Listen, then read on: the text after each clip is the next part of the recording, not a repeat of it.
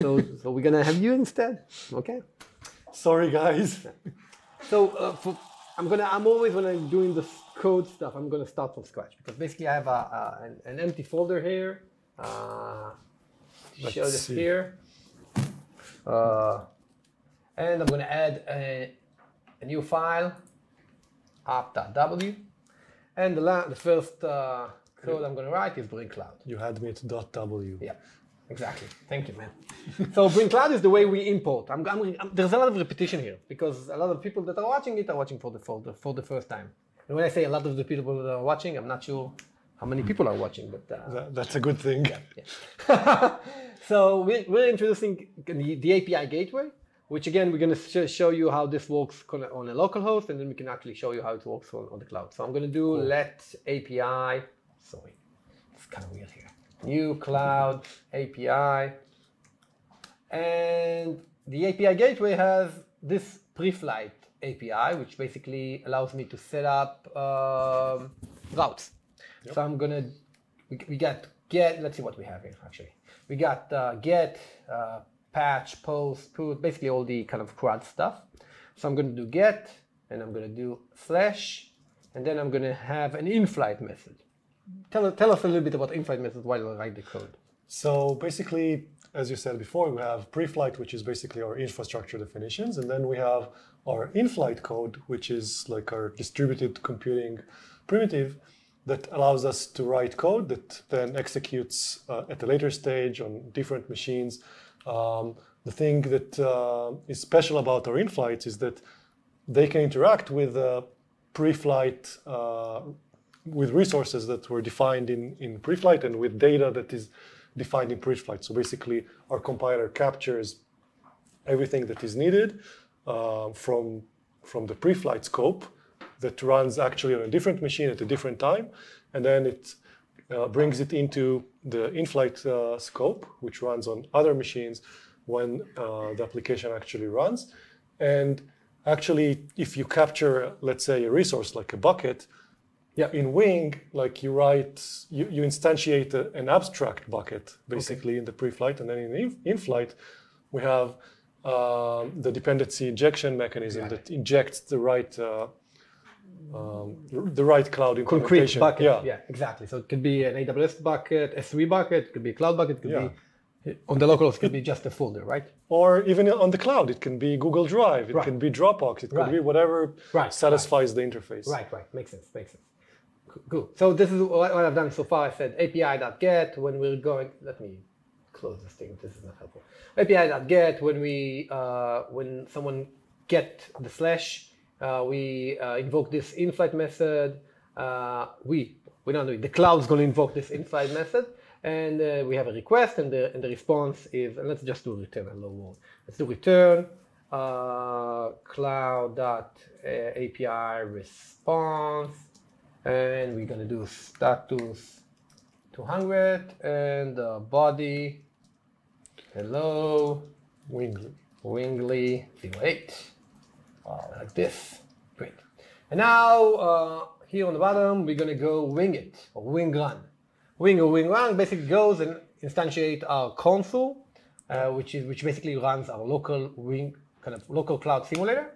And we're going to see this here live. And it's kind of neat. Let me just zoom in a little bit here and zoom out a little bit. So what we're seeing, we have the root container, and then we get the default container, which will be removed soon. And then we got the cloud API.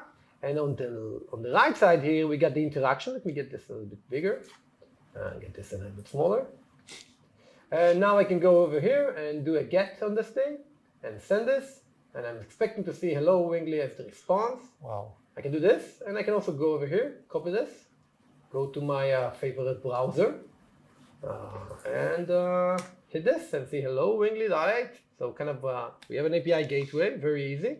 And this the technology behind the scenes for this localhost, I think it's Express. I'm assuming it's Express. Do you know it's Express? Does anyone know? I'm assuming it's Node and Express. I don't know, but it might be. I mean, it's definitely Node. It's definitely Node, right? And I can go back to the code, and I can do another API dot post. Let's say post. Actually, we can later, if we want, we can see the generated code, and then Right. we can find out. Yeah, we can do this. We can actually do this. Maybe we'll do this. So we go items, and we give it an ID. I'm going to create a specific item. Just going to be lazy and copy paste all of this thing here. Yeah. There's no reason not to be lazy. And I've added a post command, doesn't do anything. So let's just take that ID. So I'm going to go grab it from the request. So we have let varv equal request dot varv.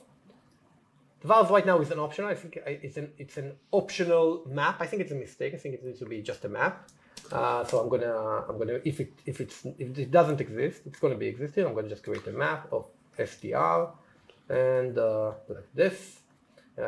Chris, if you're watching, should this be an optional? I think that the body is an optional, but I think that the var shouldn't be an optional.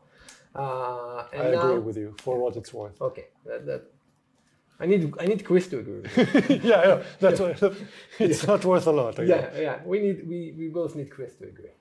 Then we got this thing, and then instead of allowing lead.8, let's say hello ID, and let's string interpolate the ID. And we're doing a post command. I'm not going to do anything. What we are seeing here is we had soup living for a second. We have kind of route variables here, so I can grab that route variable by its name and basically show it here. Okay, so let's see this here. I save this, so now I have two endpoints here. Got the post, and I can do Eyal, and I can send this, and I'm going to get hello ID Eyal. Make sense? Yeah. Love it. So this is Cloud API. Yeah, thank you for. I mean, I'm just a presenter here, but who did it? Actually, this is an interesting resource because it was done. The cloud one was done by a community member, I think, and then the sim one was done by kind of a Monada team member, right? Is that correct? I think so. Awesome. So I'm just a messenger, and I can also do here. Oh, this is interesting actually. Hassan did this. I can also do this wing compile. Oh no, I got mistaken. Minus tf aws, and give us this file, and this will compile this. This will compile this to AWS. Yeah, to AWS. And if we go over here and look at the TSWF, you can see that eventually what we're creating here is an API gateway.